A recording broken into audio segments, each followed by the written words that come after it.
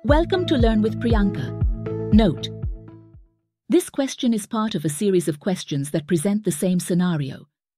Each question in the series contains a unique solution that might meet the stated goals. Some question sets might have more than one correct solution, while others might not have a correct solution. After you answer a question in this section, you will not be able to return to it. As a result, these questions will not appear in the review screen. This is one of the questions I missed in the question series of 54, 55, and 56. So here it is. You have a Fabric tenant that contains a new semantic model in OneLake. You use a Fabric notebook to read the data into a Spark data frame.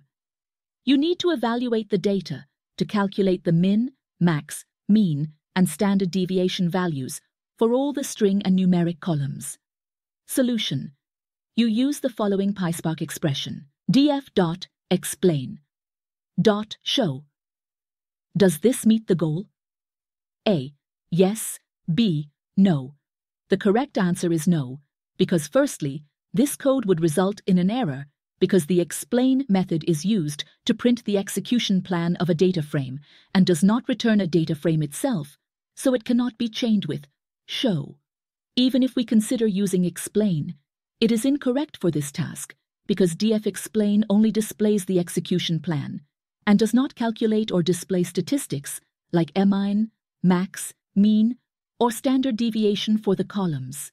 The expression df.summary is suitable for achieving the goal of evaluating the data to calculate the min, max, mean, and standard deviation values for all the string and numeric columns in a data frame. And ddf.describe computes basic statistics for numeric and string columns. If you missed the question series, I recommend watching them for more insights. See you with another question.